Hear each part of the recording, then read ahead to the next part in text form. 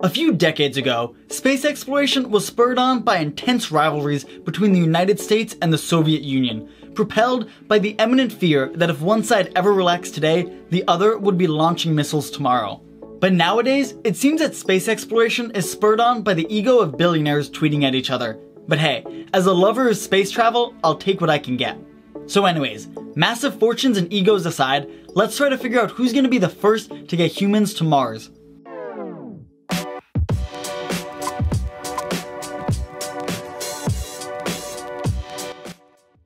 Let's start with the obvious. Who are our contenders?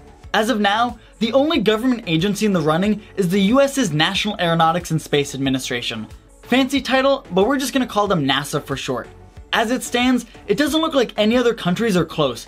India's space agency is just getting off the ground, both literally and metaphorically. The Russian Roscosmos and the European Space Agency's joint plan to send a rover to Mars next year is facing great concern that it won't be ready in time for launch, and sending a rover is nowhere near the complexity of a manned mission. And the Chinese National Space Agency is busy focusing on its own planned Mars rover launch in 2020. But just because it takes a few $1 billion to fund a space agency doesn't mean it's got to be limited to a bunch of bureaucrats. The biggest commercial space organizations are Elon Musk's SpaceX, Jeff Bezos' Blue Origin, United Launch Alliance, Boeing, and a handful of defense contractors who don't seem very interested in peaceful space exploration, so we won't be talking about them much. So, what are all their plans? Well, starting with the OGs, NASA plans to land astronauts in the mid-2030s after sending rovers and base components from 2020 to 2024 to support the Martian landing and do a practice launch, sending 4 astronauts somewhere between Earth and Mars by 2025. SpaceX, the most ambitious of the bunch, hopes to land the first humans on the Red Planet in 2024 using the Starship and BFR rockets currently in development after a flyby of the moon in 2023. Blue Origin hopes to beat SpaceX there aboard New Glenn, their first orbital rocket in development, but it isn't even scheduled to make its opening debut until 2021. Boeing, ULA, and all the defense contractors aren't as concerned with all-out personal glory and are only making it to Mars if NASA chooses them to carry their astronauts. So why are all these launches planned so many years in advance? Well, you can't just pop off to Mars whenever you want. At least, not if you want to do it efficiently. At current rocket speeds, it takes about 5 to 7 months to make it to Mars, launching at a very specific window that lines up the optimal orbits of Earth and Mars. Launching any other time would take a lot longer, requiring more fuel and food and increasing the risk of a cosmic disaster like a solar flare hitting the spacecraft. The trick is that this launch period is very specific. It only comes every 2 years and only lasts for about 3 weeks. On top of that, there's only about a 1-hour period each day that you can launch. Miss that window, either because of a problem with your rocket, or maybe there's just too many clouds in the sky and you have to wait another 2 years. So the next launch windows are in 2020, when NASA and the Chinese National Space Agency plan on sending their rovers to Mars, 2022, when at least 2 BFR cargo vehicles are planned to make demonstration landings on Mars, and the first real landing window in 2024. So, who's gonna get there first?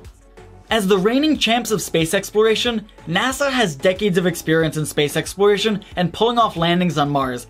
Let's not forget, they're the only ones to actually land humans on another world, and they did that before most modern computer computation was even invented. But to make it to Mars first, you need determination. During the Cold War, the Soviets provided the driving force, but now there's less motivation, and funding budgets can dry up with each passing administration and be broken down between NASA's numerous missions.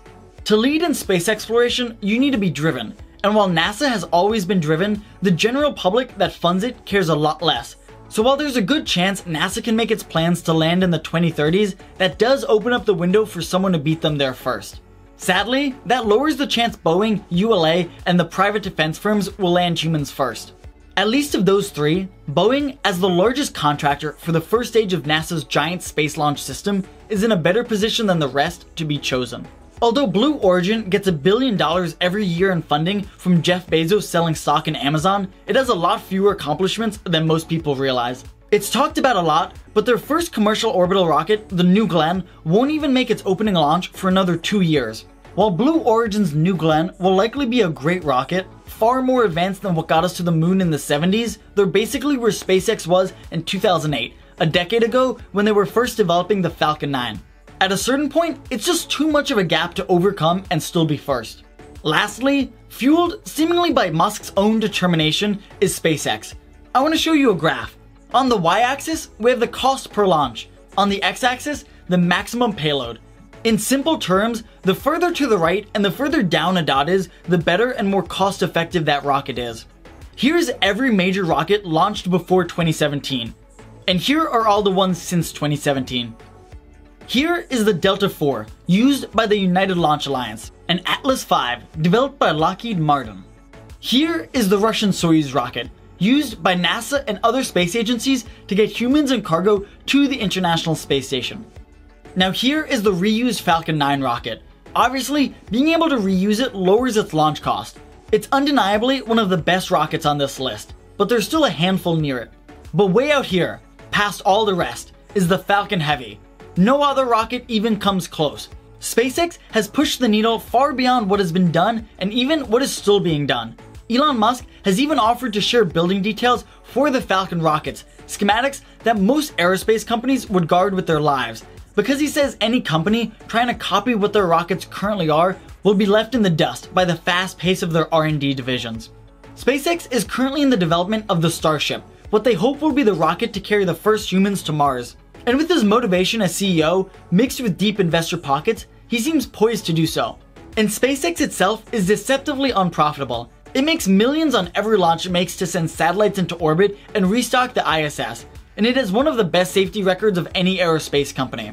The only reason it looks unprofitable on paper is because it turns around and invests billions into its R&D divisions to keep advancing its rockets. Obviously, it's hard to predict the future, especially for a finish line that looks to be a decade away. Many companies, even high-profile ones, have run out of money long before they could achieve their ambitions.